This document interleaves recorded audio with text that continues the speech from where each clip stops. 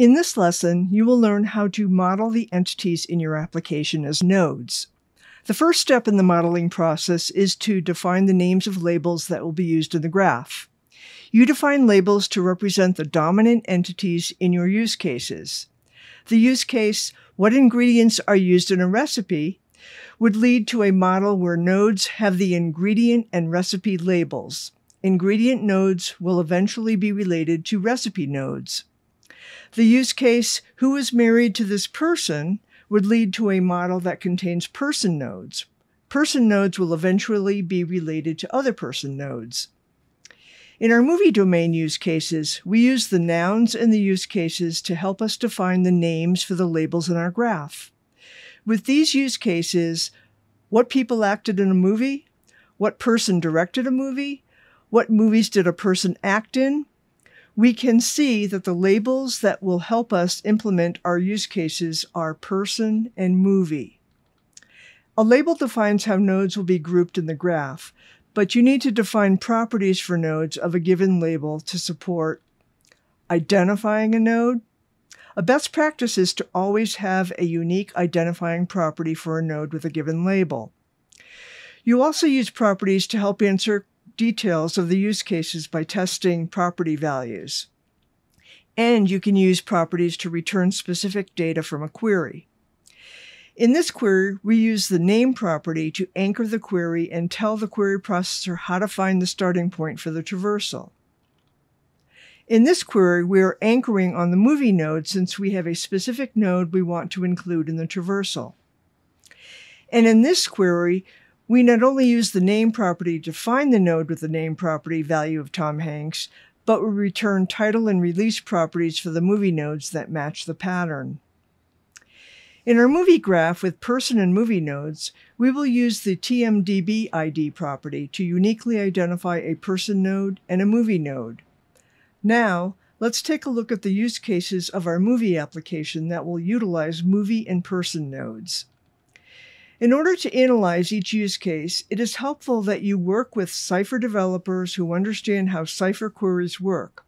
Their knowledge will help to inform the steps that need to be taken to implement each use case.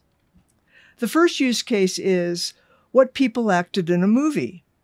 Movie in this use case is the anchor for the query. The steps will be to retrieve the movie by its title, then traverse the graph to find the actors for the movie and return their names. Here we see that we must define a movie title property and a person name property. In this next use case, again, we retrieve the movie by its title, but we traverse the graph to find the director and return the name. There are no new properties that we need to define here.